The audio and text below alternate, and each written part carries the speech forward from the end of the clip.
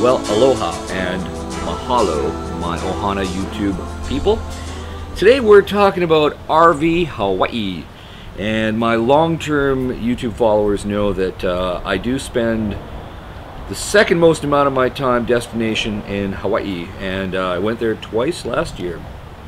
Because there's something magical and spiritual about the place that I really can't put my finger on. And from the moment I first went there many years ago, it just felt like a place where I belong.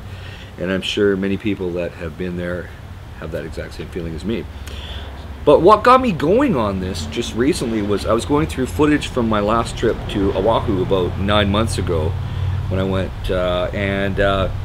I found some interesting footage of something that is very, very RV stealth and interesting.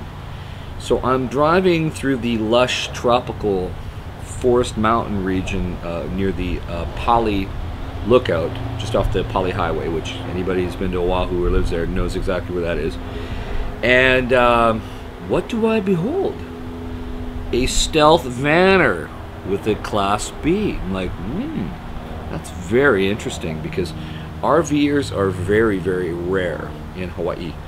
And now we all know or have buddies, and I know people that back in the 60s, 70s, even 80s, went to Hawaii, bought a VW van, and did some stealth camping on the North Shore. Guess what, folks? It's harder and harder to do that because of city and county ordinances and crackdowns. Now, Hawaii, as many people who travel there and live there sadly know, that on the west coast has a large homeless contingent of people living in their cars and on the beach.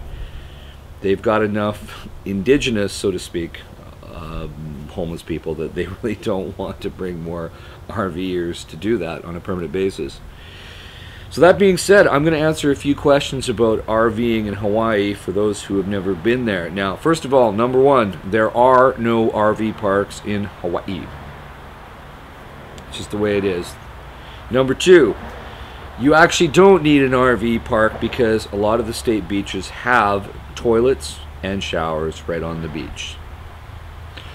Number three, many of the city and county ordinances in Oahu require that you cannot sleep in your vehicle, so you actually must pitch a tent once you have a permit.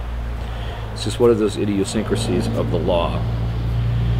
Number four, you can't really rent an RV in Hawaii, but what you can do is you can rent a Volkswagen van. Now, various companies on the islands of Kauai, Oahu, Maui, and the Big Island of Hawaii have offered and continue to offer. The companies kind of come and go. Some of them fold and change names, but generally on those four main islands, you can often rent a older Volkswagen van or a Westfalia with no toilet, no shower, of course, folks.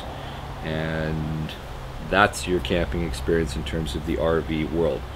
Now, lastly, there are two and only two RV sani dumps that I could find. One, of course, is in Oahu, in Honolulu. The second is on the Big Island in Hilo at a waste management dump site. So, few and far between. So, for example, if you're going to ship your vehicle over to Maui to do some RVing, if you've got the money to afford to do that, well, use a cartridge toilet, and that way you can just dump your sewage into any toilet anywhere you wish. So if you want to try RVing in Hawaii, rent a Westfalia or some old Volkswagen van, drive around one of the few islands, give it a try, and see what you like. Now, anybody who's an RV boondocker who is watching this, I'd love to hear from you. Now, I don't want you to give away your stealth parking places, including the one I've actually probably already mentioned on the Pali Lookout. Tell me how it's going. Love to know. And the rest of us would love to know what it's like to boondock in paradise. So, in the meantime, mahalo for watching. Catch you next week.